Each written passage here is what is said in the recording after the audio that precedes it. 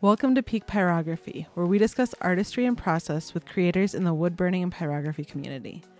I'm your host, Justine Fedde. I was introduced to wood burning in 2020 and haven't looked back since. Today on Peak Pyrography, we have Kadi and Cameron from the very least Ultralight gear to talk about making their own outdoor gear. Cameron and Kadi have been creating lightweight outdoor gear out of a converted barn and their live-in van since 2020. Hi guys, welcome to the podcast. How are you doing today? Hi, we're doing great. Yeah, nice and warm over here. Yeah, where in the world are you? We're in New Zealand, South Island. Awesome. Loving it there. It's summertime, right? Yes. Yeah. Hot and sunny and very hot. Far cry from the January of Colorado. I bet. Do you guys have an online presence? Where can our listeners find you guys? Yeah, we have a website. It's the very least at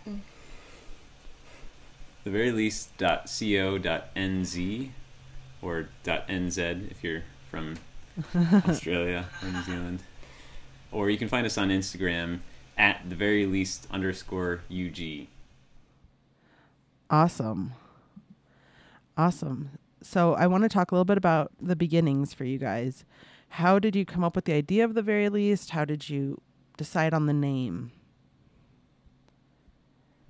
You want to start with the beginning?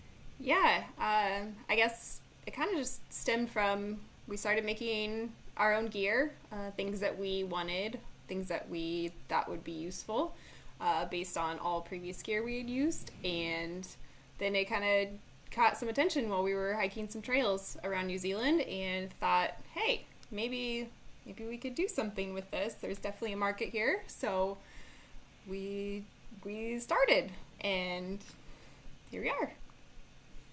Yeah, it's been a fun process just to turn this passion into a bit of a business, and it's been really fun. The name, the very least, has actually been a handle, my online handle, whether it's gamer tags or video game character names for me for many, many years. And it just so happened that when we were thinking of what should we call the business, that popped into my head, and I was like, this is perfect for a lightweight backpacking gear company, because we want to get you out there with the minimum that you really need. So the very least, bring the very least with you. That's awesome. I love that. And when did you guys start the very least? I guess we technically officially started the company and applying for our business and numbers or name and stuff in May of 2021, but we really didn't start making and selling until May of 2022.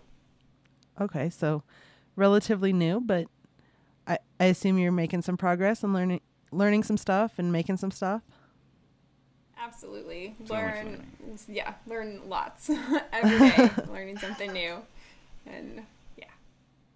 That's fantastic. I love to hear that.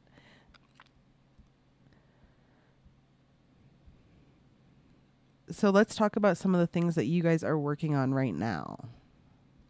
What's one of your big projects or a couple things that you're working on right now that you really want to highlight? Well, it's the beginning of the year, so we're wrapping up some inventory audit, just making sure we've got everything as up to date as possible before we really start. See all these drawers and part numbers for everything. It's pretty sweet. So getting everything squared away, but we're also working on our current customer. Wants a custom pattern 20-liter fast pack, which is called the Ridge Run.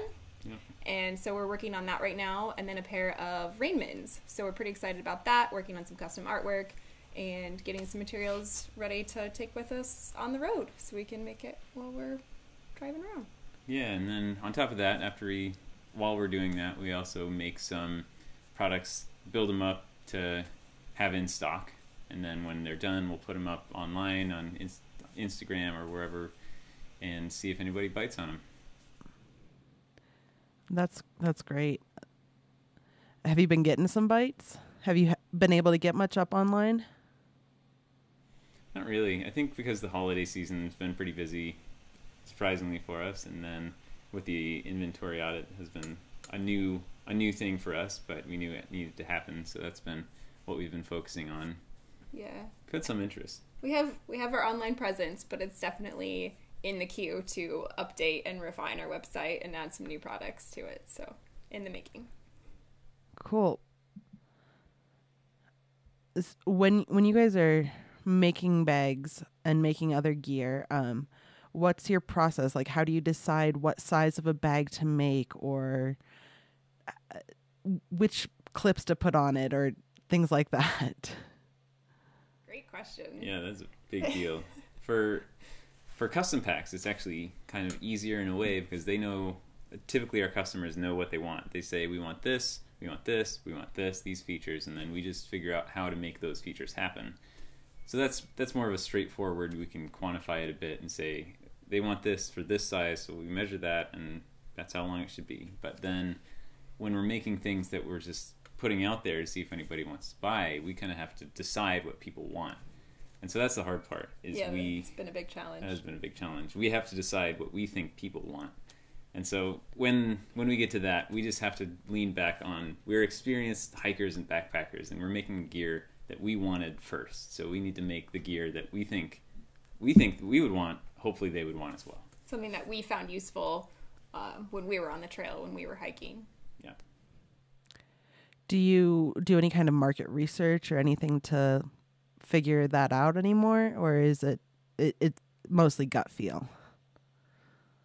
Mostly gut feel. We definitely do market research, especially of our few competitors that we have here in New Zealand.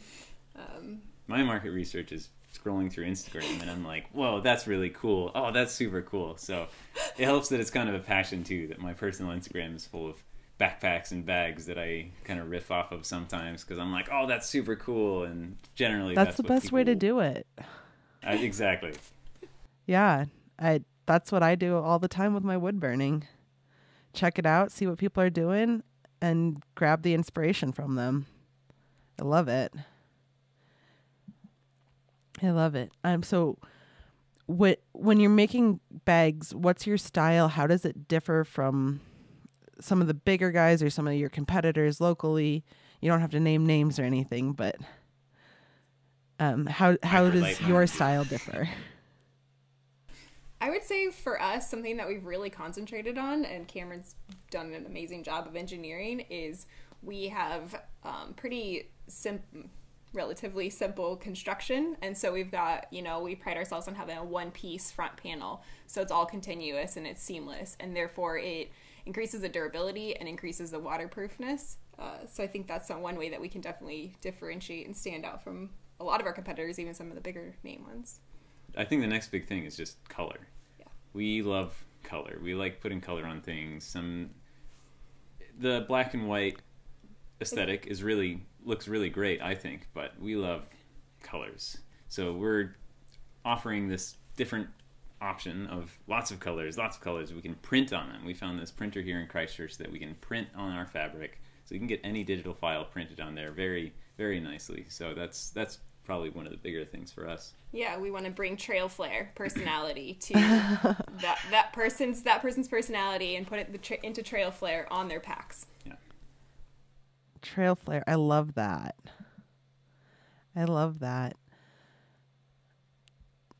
So in general, would you say that you make more of what sells, or custom projects, or things that you are feeling passionate about? I think it definitely started with things that we're passionate about. We like this, so we'll make it, and then it's grown into custom packs, what other people want, and that's really cool. And now we've kind of started dipping back into what do we want and what is popular right now. So we've got a couple new products that I think would be fit those categories. Do you want to share any of that? Or are you not ready to? The newest one, absolutely. The newest one we've got is what we were calling the sundry, which is a bum bag or a fanny pack, depending on which country you are in the world. And so it's just a small little thing. Here, I just got it here. Just a small little bag here that big enough for phone, wallet, keys, but not much more. Just all those sundry items that you bring with you every day. You can wear it around your waist, on the side, on the front, on the back, or you can wear it as a shoulder bag, like is popular nowadays. This is where I wear it like this all the time in the summer now. It's perfect for it. So this has been kind of one of our favorites recently, because you came up with the design, and it's an excellent waterproof design. I don't know if you can see that the top is basically seamless until you get to the zipper, so no water ingress there. And it's fully seam taped on the inside, so this isn't only fashionable, but it's perfectly functional, weatherproof for hiking or for whatever you want to do with it. Perhaps not swimming. Yeah, probably not swimming, not quite that waterproof. What about kayaking? Yes, definitely. As long as it's not fully submerged, you should be fine. That's great. I'm a big fan of the bum bag fanny pack idea. Use them all the time. So let's take a quick break here to hear from our sponsor, and we will be right back. Great. We've always been makers. We've always just wanted to make things, and we've also always been hikers. And so it just kind of came together that way, that we wanted to make the things that we used hiking. Yeah, we just like to bring some color to the ultralight backpacking realm. Our stuff is cool. It looks good. It's got colors. We can print whatever you want on it. It's made of DCF. I think we would like to help people be able to get outdoors and enjoy the outdoors more easily and maybe with more trail flair. Try to have simple designs and complex ideas.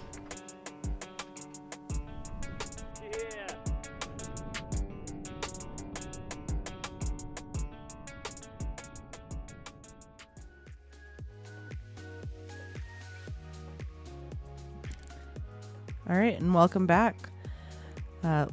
Let's switch gears a little bit and talk about you guys personally. What do you do to practice balance for yourselves between your art, business, self-care? What do you do to take care of you? Your relationship, since you're married? Oh man, that's a good question.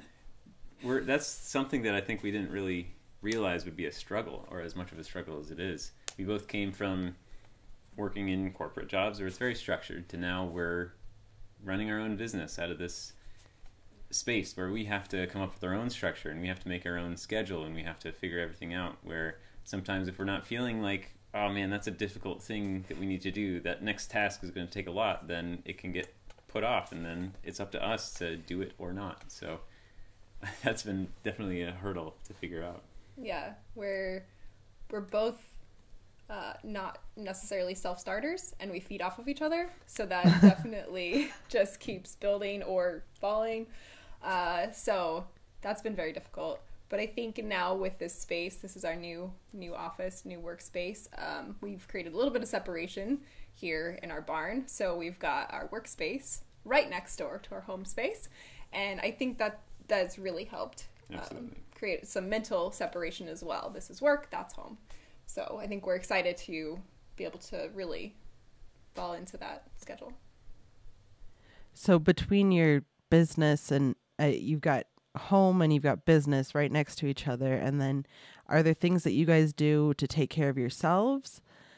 I mean, there's the home side of it. Are you able to what do you do to unwind? And I don't know if you ever do. You just are always engineering the Yeah, next so thing, this is, right? I don't know if you can see it over here. Maybe not right now. yeah, we can. There's a 3D printer. There's a 3D printer just off screen, and got that for Christmas. That's been my toy, basically. It's been printing, it seems like nonstop since we've gotten it, just with projects that I want to make or ideas that I've had. That's the other great piece of having so much time, is that I can kind of, all these crazy ideas that I've had that maybe I can turn into a product or maybe I can't. This is the time to test, and the 3D printer really helps accelerate that whole process tenfold, 20-fold, because it can think of something, design it, test it, that later that day have something to see, proof of concept. So that's what I Nice. do to unwind. 'Cause I design more. More designing, more working. But if it's your passion, that is unwinding. And it's a different kind of passion for you than, say, designing ultralight gear. Right. Yeah. Totally different parts of the brain, I think. Yeah. Yeah, and for me, I think just my health, mentally and physically, is important. So I just make sure I'm doing yoga, morning dance parties, and meditation, workouts, things like that, just to keep my body and my mind feeling healthy and ready to go. And then I've recently, I guess, really started getting into wood burning more. So I've been doing some of that in my free time. Oh, awesome. Yeah, which is Best. still a creative process. So it's, but it Do is you want different, to throw which your is like- handle in here? How can we find that art from you? It'll be Pyromaniac. So soon to Awesome. come. Yeah, so I've been doing some wood burning. Thanks to my sister-in-law, who's amazing and introduced me to it. And really excited. Got a new burner, so I'm really excited to do some more. And that's a creative process. So I get to draw and I get to come up with my own designs, and then I get to burn it, which is the most exciting part. And then beyond that, I really like to watch crime movies or listen to crime books. That's my, I don't know, that's what I enjoy. That's great. Obviously, I love wood burning, and the other thing that I like to do is play video games with some friends and family. It's a good evening unwind. Yeah. Yes. Let's talk ups and downs. I'm sure you've had some. How do you handle the bad days, and what do you take from the good days? So the good days are easy to describe because it's when you put a bag together. So I guess they're kind of interlaced, of course. The bad days kind of feel like you're slogging or you're working on these shoulder straps, because shoulder straps are the most complicated. We're working on these for Who would have days, thought? you know. I know, right? No, days, and this detail needs to be there, and you accidentally mess something up, and you're like, okay, this is fine, I can rip that stitch, but then that just takes extra time, and you do it again, and you have to do this, and it just feels like you're not getting very much progress on this one single shoulder strap out of 6 different pieces that you need to make. And so that's probably the lowest, is just this, when you're in it and you're like, I'm not making much progress. It doesn't feel like I'm getting very far. But then the flip side of that is then you have these 6 pieces, and once you have these 6 sub-assemblies ready to put together, then they just zip right together, and you're like, holy cow, I'm so fast.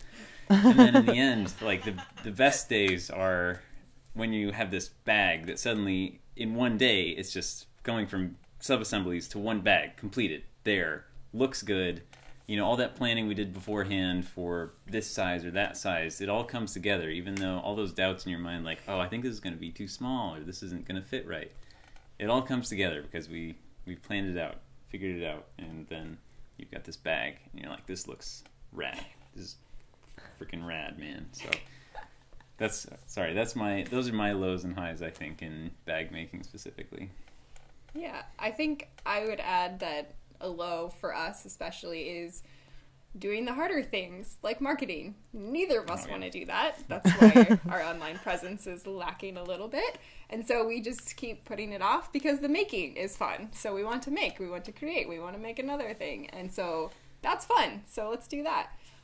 Then the unfun stuff kind of just gets shoved in the corner. So I think the low days are when we try to tackle those tasks. And then, like, similar to what you said, is the highs are getting this final product, especially if it's a custom pack. We took the customer's ideas and what they wanted and their desires, and we were able to create something pretty magical, and it's complete, and then delivering it to the customer, whether it's in person or just, you know, getting to send it to them and seeing like a response of some sort, whether it's via text or something. It's just been that's pretty cool, just to get the feedback of their level of stoke. Those man, this is dope text messages are the best. So on those days where you're making shoulder straps or you're avoiding marketing, what do you do to get through that day? Just ignore it, or what do you do to get through it? Because you have to, right? One step at a time. You just gotta do it. There's no way to get around it. You just have to cut this 2-inch piece, do this, sew it on, get the next piece, sew it on. I think what's helped us is we've prided ourselves on not having much waste, and so we have very minimal waste, and a lot of it is in soft scraps that we collect. We're going to turn into a pillow or something, but we have very minimal waste, and so I think that's something that has mentally got in our way of, oh, well, what if we cut this and it's the wrong size? Then we've wasted material. But we've kind of gotten over that by saying, well, if we cut this, we've got plenty of other products that part of that can be used towards. Maybe it's that exact size if that didn't work for this pack. So I think that's helped us kind of push past those decisions, all those little decisions that we make that's stopping us from actually moving forward. We can say, all right, well, we got to try it, and then we know, and then we can still use this piece on something else instead of it completely going to waste. That makes a lot of sense. I love that sustainability aspect of it, and that's such a priority for you guys. And on those good days, what do you take from that? How do you save some of that good feeling for your bad days? That's a good question. I think just, looking at pictures of past products, whether we're working on our website or, I don't know, flipping through something, I'll come across a picture of a pack that we made, and just remembering how we felt when we finished that, or how the customer felt when they received it, and just kind of riding that high of how excited they were and how excited we were when it came together. I've heard some people say they save a file of all the positive emails or messages, and they go back and look at those when they're having a hard time. Do you have anything like that? Not yet, but I love that idea. So I think that's something that we should probably put together. Awesome. So what's next for you guys? What are your future plans, personal business? Anything you want to share? Anything we can follow you on? Any journeys we can follow you on? Let's see. We're about to go on another road trip. So we're about to take our van back out again, which we're really excited about. We've been kind of settled for 4 months, and we're really excited to get back into our van, get our sewing machine back into our van, and we're going to travel around for about 5 weeks, South Island and North Island. So we're trying to figure out in these next few days what smaller products we can bring with us and be making along the way, and hopefully work on our website when we've got some internet. And beyond that, I'm not sure. Yeah, that's short term. I think in the long term, I've got some projects that I want to see if could turn into a product, whether that's this specific hat sort of thing, or I'm looking longer term into tent making, because that's one thing that New Zealand, there's not a cottage tent maker in New Zealand. There's a few different bag makers here and there, but there's not a cottage tent maker. So that's something cool. that and you guys have that history with making a tent, and you've got that. Yeah, there's a blog up to make your own. Do you know the website for that Make Your Own Gear blog? That one's on my personal blog, cameronfedde.wordpress.com, but I would have to, if you look up MYOG Pyramid Tent, mine's first on Google, so. All right, there you go. Search engine optimization. Exactly. Yeah, or and something. The tent was the thing that got us into making our own gear in the first place. That was the first project that we had. So it'd be fun to come back around to that and then start selling them. Yeah, and I mean, the ultralight gear, the very least ultralight gear, that doesn't really lock you into backpacks. You certainly could make tents and, as you've said, mittens and other gear needed for backpacking, or I suppose other. That's so fun. All right, we're going to do a little... long term. Go ahead. I was just going to say, in the long term, we don't plan on outsourcing. We want to keep it small, keep it local.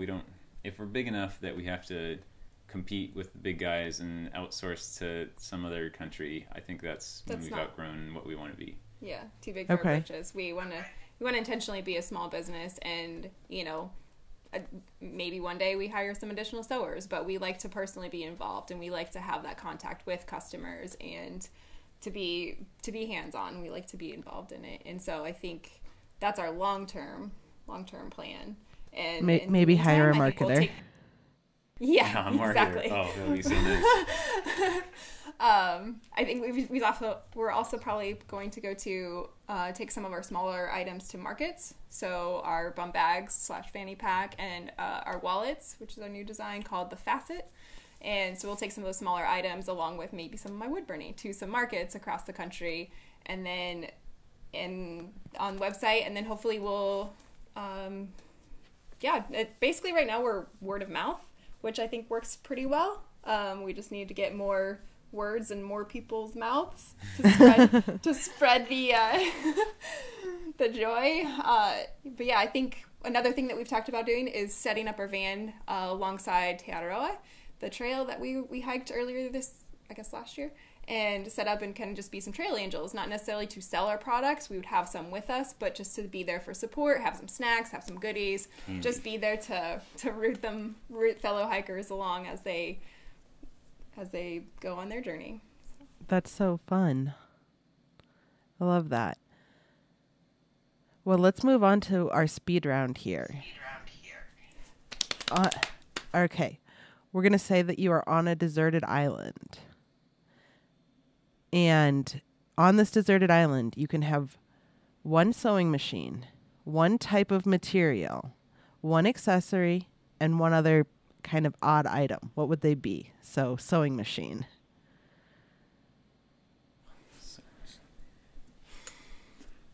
We have the Singer Heavy Duty, which is, the top of the consumer line. And it's worked great for us. We've made so much on it. And, it's been perfectly capable. Some people say that there are some issues with durability. But we used it in a van for a year and didn't take any care of it. And it's still going perfectly well. So that it works great for everything. We need to use it for this and that and zigzag stitches and this sort of stitch and everything like bar tack. So it seems like it'd be perfect for a deserted island in that. I agree. So we use it. What material would you then have? Ooh. You get one material. Probably Challenge Ultra. Yeah, I think Challenge Ultra. We use DCF and Challenge Ultra. They're very similar in many ways, different in many ways, but Challenge Ultra probably takes the edge. We don't know if we can print on it yet, though. We'll figure that out. Okay. One accessory. Since you've just done all of your gear organization or inventory, you've got a good idea of those. 3D printer. Good choice. We could print buttons and buckles and fasteners and. I feel like that's cheating, but all right, I'll give it to you. And then if there's one other odd item that you wouldn't think of that you use for making your own gear.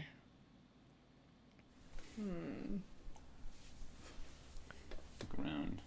We just got an iron because we were we need an iron. I know typically sewing is people use irons, but the material we use will melt typically if you use an iron on it. So I don't think we would use that on Challenge Ultra. Yeah. I don't know. That's a tough one. Yeah, we're stumped. Can't think of a good one.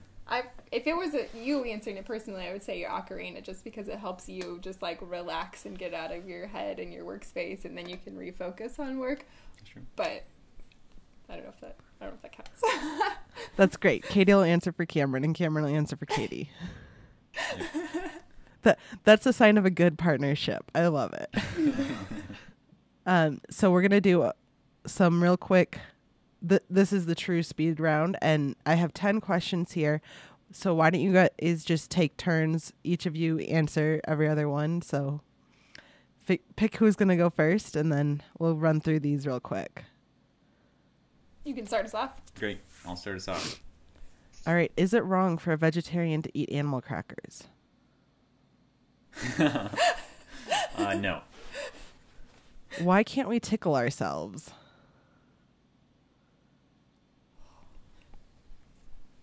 Because we know we're doing it? Say good day, mate, in an Australian accent. All right, good day, mate. How you going? What does the acronym SCUBA stand for? SCUBA. I don't know. Okay, You can make it up.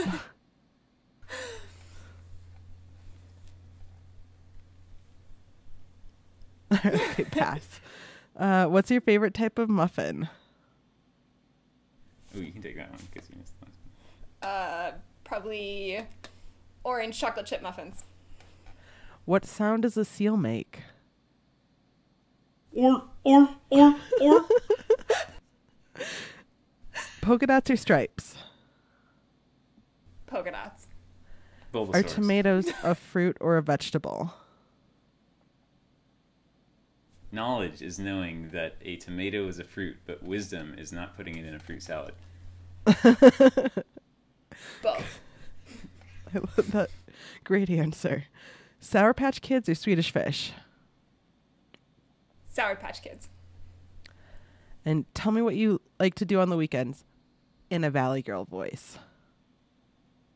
Like, so we totally would go to the mountains and, like, you know, we just have such a great day out there, you know? Like, we would just go out there in the sun and fun and, like, totally have a blast. Thank you for playing along with our silliness here. That was so much fun. I'm, like, such a big fan of silliness. So totally. Like, totally.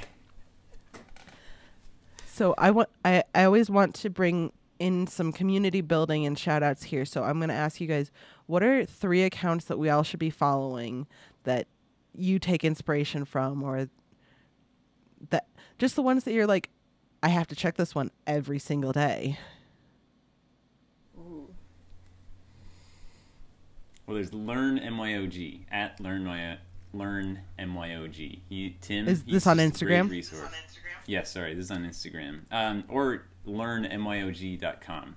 He's a great resource. He's been really championing the community, it feels like, for a couple years that he's been around. Like, he started building up right as we started getting into it, so it's been really fun to see him. You know, he puts out patterns, really useful patterns, and he's got some free pattern generators online, and he's just a great way to learn how to make your own gear, just in the name. That's one.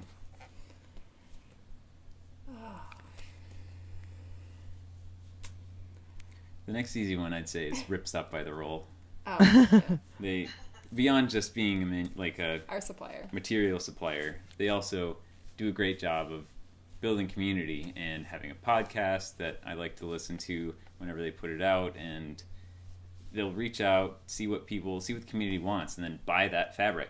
And if you can't buy little pieces of like Polar Tech Alpha, they'll go out and say, okay, well, we'll get 10 rolls of it, and there you go. Yeah.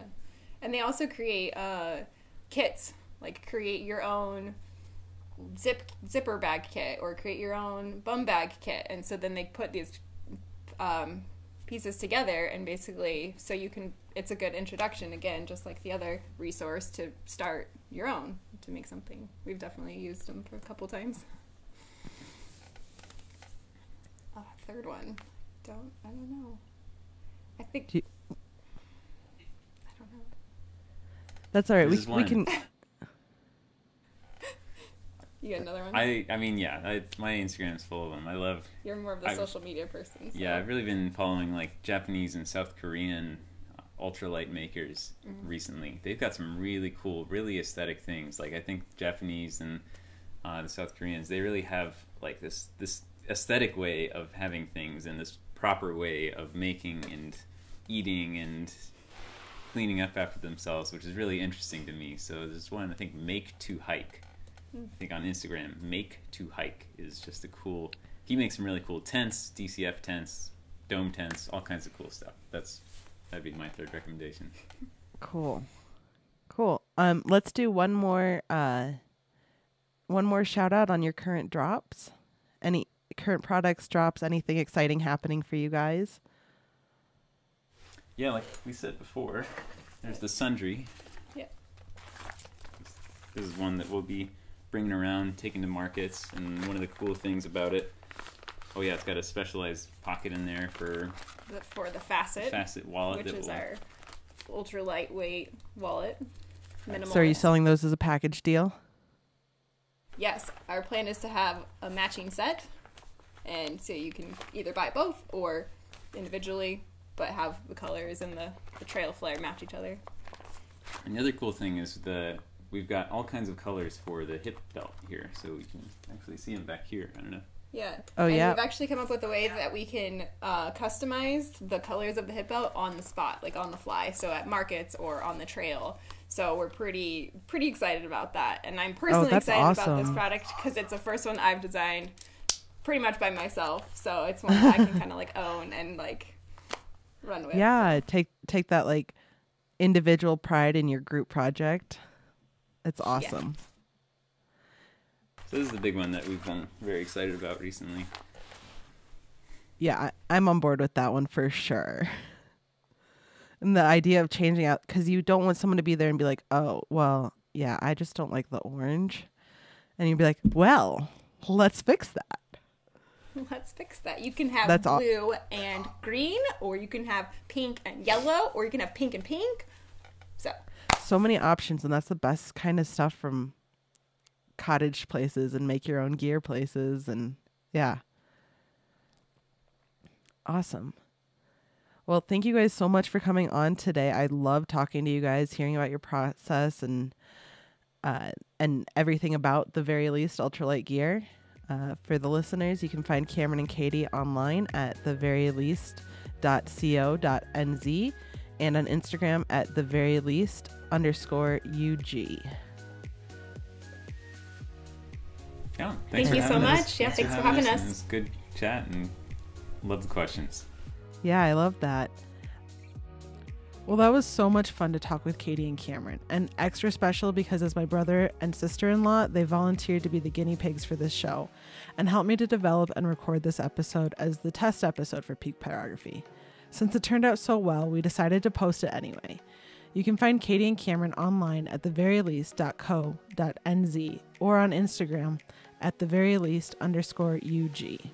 The next episode, we'll be talking with Jen LeBerg from North Star Pyrography about her lifelike pyrography style.